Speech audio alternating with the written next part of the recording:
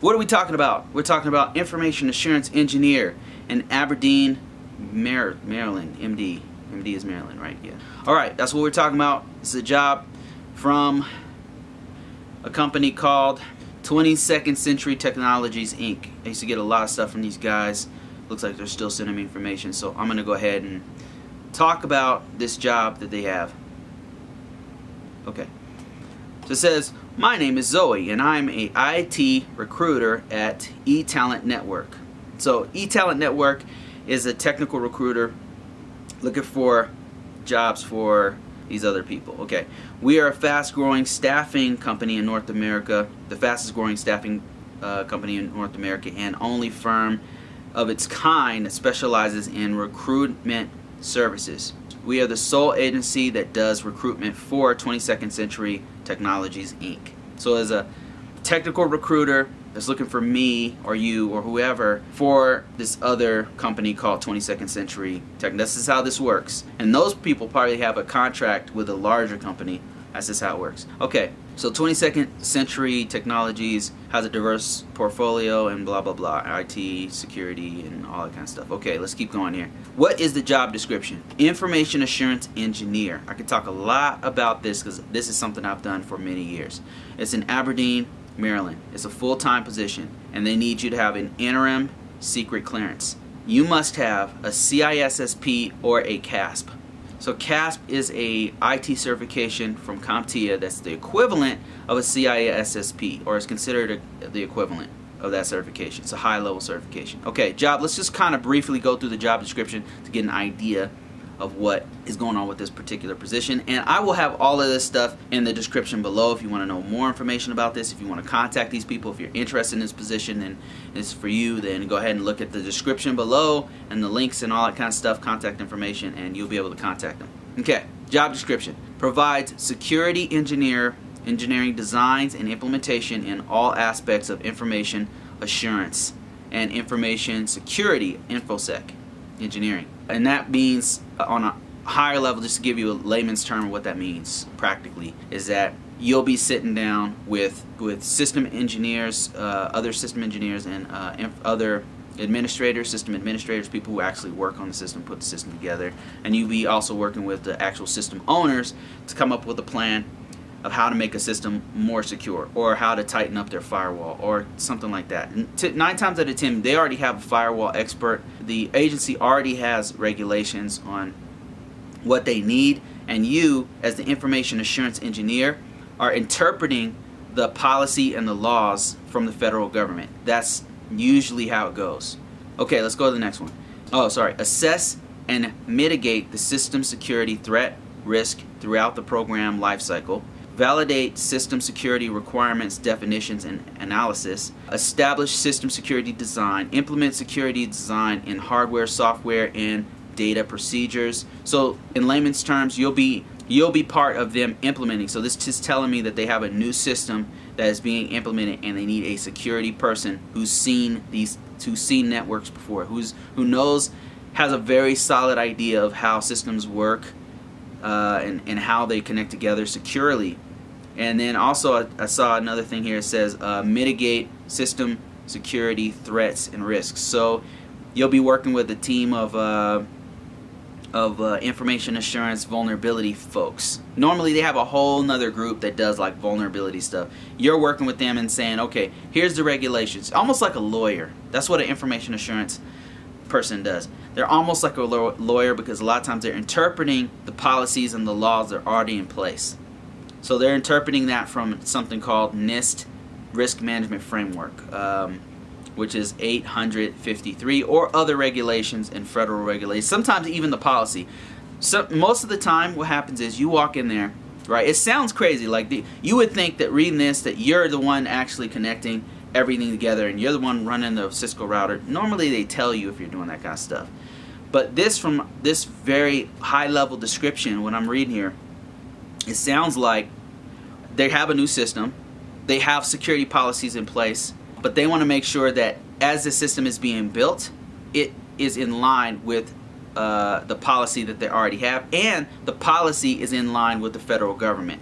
And that's where you come in as an information assurance engineer. Okay, let's keep going here. verifies security requirements, performs system certification and accreditation. That's a very old term. Planning and testing. So this right here is telling me that you're going to go through what's called the risk management framework process, which means that from the beginning, what you're doing is you're assessing the system to see if the system has a certain, what level is the system? Is it a classified system? Is it a public system? Who's using it? How often are people using the system? That's how you classify the system. All that stuff is defined in NIST 837 risk management framework. It actually tells you everything, how to do it line by line. It's really, the difficulty is interpreting the lawyer speak that's in there. That's really the part that kind of trips people up. But it tells you exactly what to do, and usually, like I said, the organization you're going to work for already has a policy in place that matches those federal agencies. But they need you to be there and say, okay, yep, this is what they're saying here. Nope, this right here, this isn't quite the process. We need to do this, that, or the other thing. Another thing that you do, this is telling me when they say certification and accreditation, is you're going through all the system security controls. You're making sure, and then this is a lot of work. You're going through all the security controls, of which there are hundreds, and you're saying, okay, do you guys have 14-character passwords? If they have passwords, they might have smart cards or whatever. Do you guys have the banner, the Department of Defense banner, or the federal government banner that pops up when you log in? Okay, you guys got that. Do you guys have the appropriate global policies that are supposed to be implemented in all environments? Have you guys run this or that scan? Do you guys have a Nessus scan data? Have you run the Nessus scan on these systems? Things like that is what you're doing with certification and accreditation. That's all part of it. There's a lot more that goes into it, but that's all part of it. Okay, mandatory skills. Let's just kind of breeze through these, and then I'll just give an overview. Demonstrate experience, perform information assurance activities in support of software and system requirements, implement and employ the employment of information assurance requirements, policies, processes. See, this is all the stuff I already just said, in accordance with authorization and accreditation as part of the risk management process. Experience they want you to have experience with risk and vulnerability assessments. That's like running your Nessus scan, running other scanning tools, and then figuring out, okay, why are all these highs coming up? Why are all these critical vulnerabilities coming up? Why are all these high vulnerabilities? Why are all these moderate vulnerabilities coming up, and can we fix them? How fast can we fix them? Who's going to fix them? Stuff like that. Okay, demonstrate the ability to provide guidance on intelligence communities. So this is like dealing with higher level security systems, very secure systems dealing with intelligence community. Experience with security information and event management systems, a SIEM. Correlation tools, scanning Nessus, there it is, and host-based security systems. So in addition to doing risk management framework, which is a lot of documentation, coordination with other agencies and the system owner and people who are doing the vulnerability scanning and patching, in addition to that, they're calling for you to actually analyze the data that's coming through on a SIEM, which is a security information event manager. That basically what it does is it looks at all it gathers all the logs on a network. The logs are like events, anything that happens on the network, right? Not everything, but all the most relevant things, like who logged in at what time, when the system shut down, was there an unauthorized login attempt. All of those things are put in one system. It's all funneled into one system, and then there's like this, it looks like the Matrix. It's like all these logs are flowing by, right? But what the SIEM does is it sorts them and says, okay, this thing, you might want to pay attention to this because it looks like somebody tried to infiltrate this or that system, right? And so it looks like they're wanting you to actually have experience with that kind of system. A SIEM, Nessus, and HBSS. Nessus is a vulnerability scanner, and then HBSS is a host-based security system.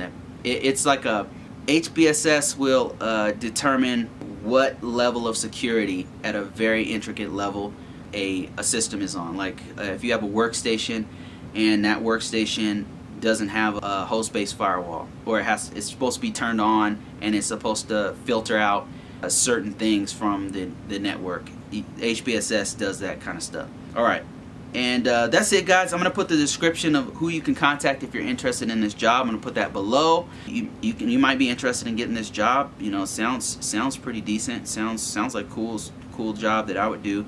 So go ahead and check that out. And if you're interested in knowing more, if you're interested in cybersecurity and getting involved with this, I've got a course, and you can go there. Go to this link right here if you're interested. There's some free stuff there, but also there's some paid stuff that goes way deeper into like how to get into this field, and then how to actually make 6 figures, or even how to work remotely in this field.